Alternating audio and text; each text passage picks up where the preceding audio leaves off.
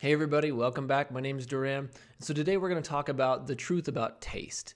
And taste is a huge factor, okay? Especially when we're talking about the realm of dieting, weight loss, or just getting healthy in general, or changing your diet, or changing what you eat for whatever that purpose is, right? Taste is a huge factor. Now, why is it a huge factor? It's because taste is the primary factor in determining what you actually put in your mouth in terms of food. Okay? It doesn't matter what you know. It doesn't matter how many books you've read. It doesn't matter, how educated you are. It doesn't matter how detailed of a diet plan you have. What matters is the moment-to-moment decision making when you decide what food to actually put in the mouth. Okay? Chew up, swallow into the body. And taste plays a huge role in that. Taste plays a huge role. So I want to talk briefly about what taste actually is and what it's not, and how that can kind of help you just have a better sense of awareness of what's going on within your system. Because once you have a better sense of awareness, it's like the light in your room is turned on and you can see better. And you're able to make decisions with more information. You're able to make decisions not sitting in the dark, so to speak, right? So taste. First of all, what you need to know is taste is not good or bad, okay? Even though people like to say, and we've gotten a habit of this, oh, how was your meal? Oh, that tasted good. It tastes good. Or it tastes bad, right?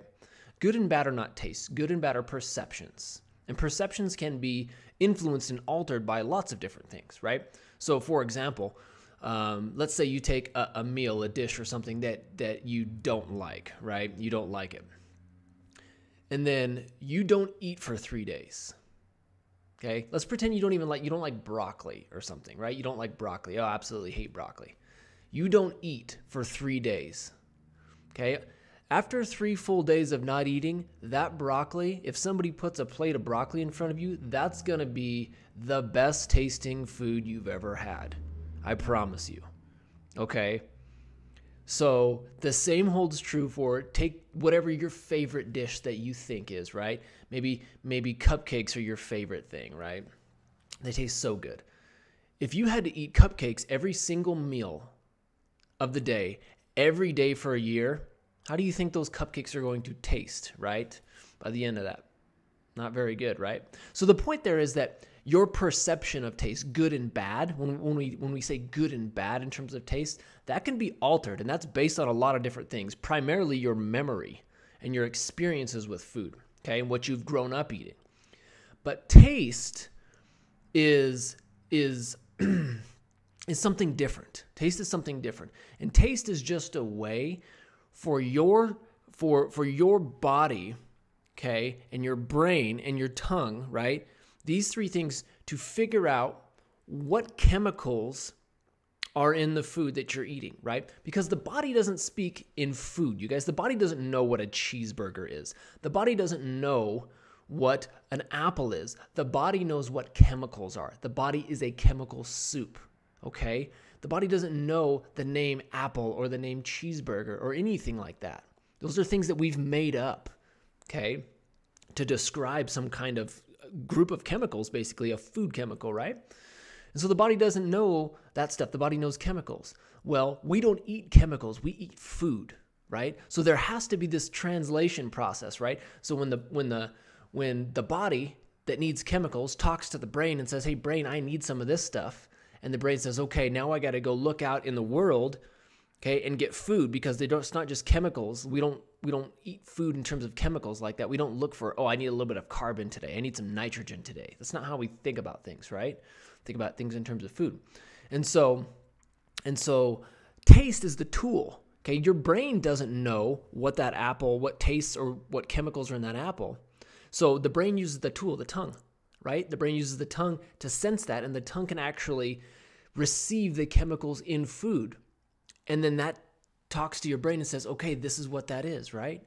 So that's how that's working. And so there's 6 foundational tastes. There's sweet, salty, sour, bitter, pungent, and astringent.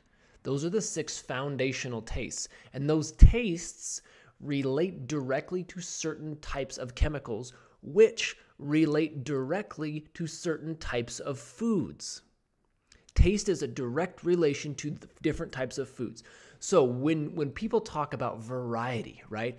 In order to eat healthy, in order to be healthy, we need to get a variety of food. That's true partly, but the variety doesn't come in randomly choosing food. Variety comes in taste, because taste is the way the body can sense the chemicals. The body needs different chemicals. It's like construction workers building this house. Okay, they don't need all of the same materials all the time. They need a variety of different materials at different points in time, depending on what needs to be fixed. And we can describe all of those different materials in terms of their tastes, because the tastes relate to the chemicals in the food, okay? And so the truth about taste is this: taste is not good or bad. The truth about taste is that taste relates to food and the chemicals in food: sweet, salty, sour, bitter, pungent, astringent. That's the words that we've used to help kind of describe what those different chemicals are, right? So here's what you can do right away. This isn't, we can't get too crazy in depth in here. If you want to get crazy in depth and learn the meat of this and learn everything about this and how to use it for your individual body, I teach a class, a live online class. It's called Awakening Your Taste. And I'll put a link in the description below where you can go register for that. But what you can do right now is this. You can, when you eat, you can work on trying to identify the actual taste: sweet, salty, sour, bitter, pungent, astringent. Try to actually identify what you're tasting in the food, as opposed to saying, oh, this is good, or oh, this is bad. If you can start to try to identify those tastes, your mind will start to